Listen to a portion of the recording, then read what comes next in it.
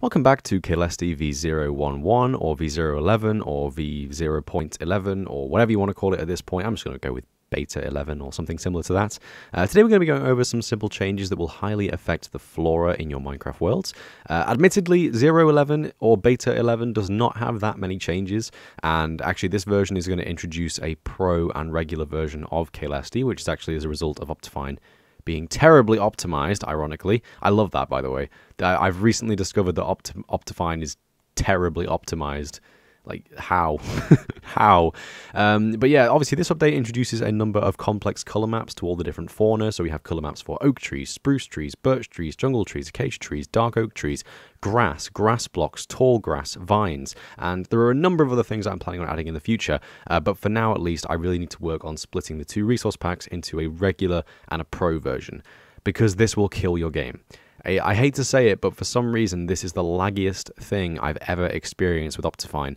Obviously, with Skr, we used all of the default color maps, so we used the pine color map and the birch color map and then the regular color map to make the other 4 trees. This time, I had the genius idea of making these grayscale, removing the tint index from the block states model, and then turning this into its own individual color map. So we have an individual color map for oak, jungle, acacia, and dark oak, which is great, but it turns out Optifine's custom color maps are awful.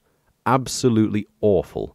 I don't know how to describe it, but it's awful. Like, let me just see if I've got the effect now. I'm going to see. Yep, I've got the effect right now. So for some reason, when you have color maps installed like this, it will mean that your game chooses to freeze up loads when you place and destroy blocks. It's not happening that much anymore. It's very subtle, but it's very annoying, and it's much worse when you're in a regular world. Obviously, right now, we are in a super flat world. I am playing at 16 render distance. I usually play at 24, but it's even more unplayable. So, unfortunately, unless you've got some sort of beast PC, you are not going to enjoy the latest update of Caelesti, so I do apologize for that. But rest assured, I am going to be releasing a smaller, light version of the pack, which is actually going to be referred to as the regular version, a suggestion by Zoe. Thank you for the suggestion, Zoe. It probably is the more sensible way to go. And yeah. Sorry.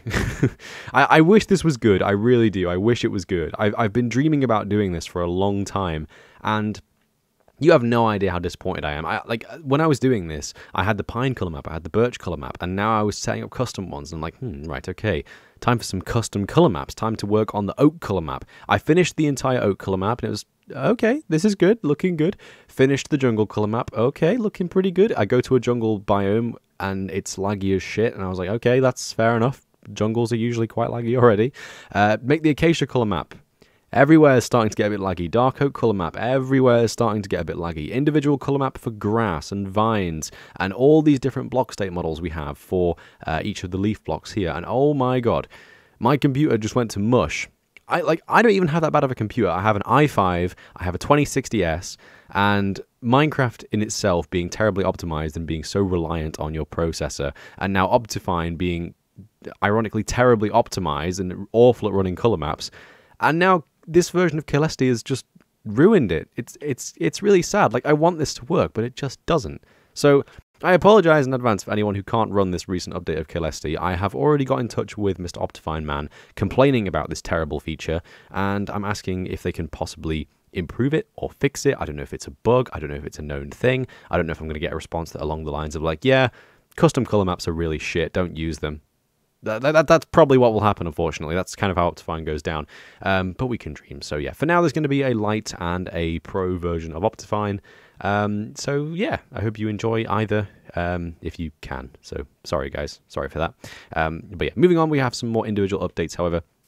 So first of all, we have the red mushroom CTM. This has returned from Skr. Very simple, as you can see, block states type vanilla randomization CTM, which is actually constructed using all the different, check if it's top or side or west or east or north or whatever. And this code was originally supplied to me by Tomb, who had a slightly better understanding of JSON than I did at the time. So thank you once again for the file for that. When using the exact same file from before, just with a different namesake and obviously different textures that look more Japper. Moving on from that, we have different leaf block block models. Now we have the oak leaves, which hang underneath, as you can see here. I wasn't too keen on having the cross model on the top of the oak block, because I think it looks a little bit crap. But when you're looking at these things from the side, and you have that little bit of fluff at the side of leaves and on the bottom, I think it looks really, really nice. I really like the effect this creates. We've done a very similar thing for the spruce, only it's actually 4 tiles that go it's like, you know, at 90-degree angles as opposed to 45-degree angles like that.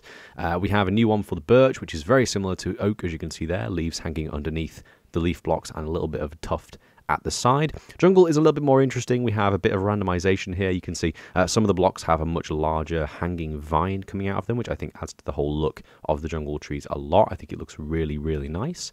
As you can see there, it kind of looks even better on the big jungle trees. I think it looks really cool, especially if you're at eye height level with these things. It looks awesome. You can just see all these little bits of like hanging vines coming out of the tree. I think it looks really good. We have a more wide and sprawling texture for the acacia trees, which has 2 individual rotations using block states once again, and this basically means that the edges of the acacia tree are a little bit more random, a little bit more nice looking, and again they just kind of suit the whole look of acacia trees. You know, you can see that this model is obviously very different to that of like birch or oak, for example. And moving on from that, we finally have the dark oak texture, which again is very similar to the oak texture with the hanging leaves and a bit of fluff coming out from the sides there that I think looks really good as well. So anyway, thanks for watching, guys. I hope you enjoyed this tiny update for Caelesti. It does have a massive, massive impact on your world. I hope you guys enjoyed the cinematic that I released yesterday. If you haven't watched that yet, it will show you a few more examples of the cool color maps that we have throughout the world.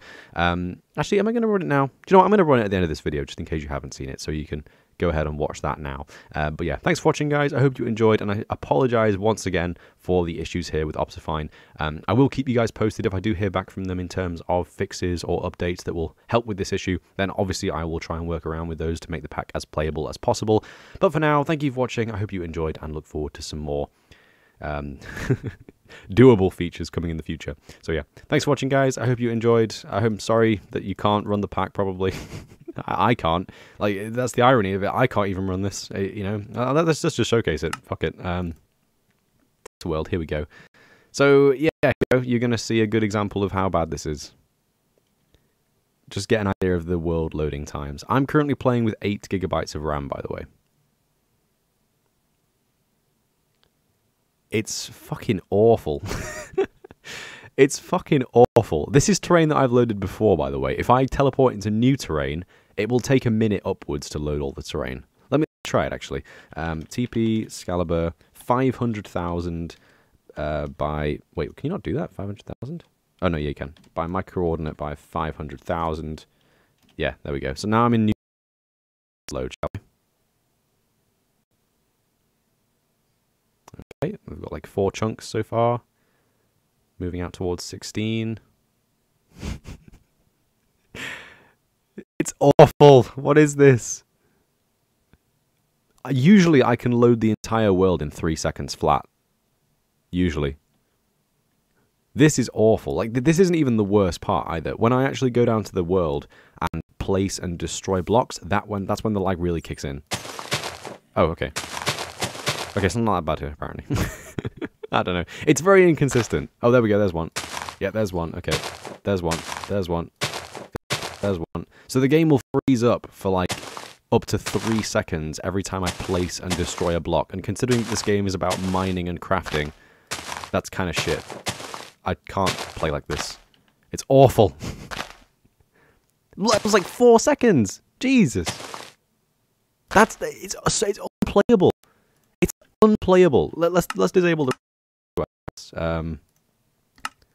resource pack, Caelesti, go away. This is why I'm making a light version, guys. This is why.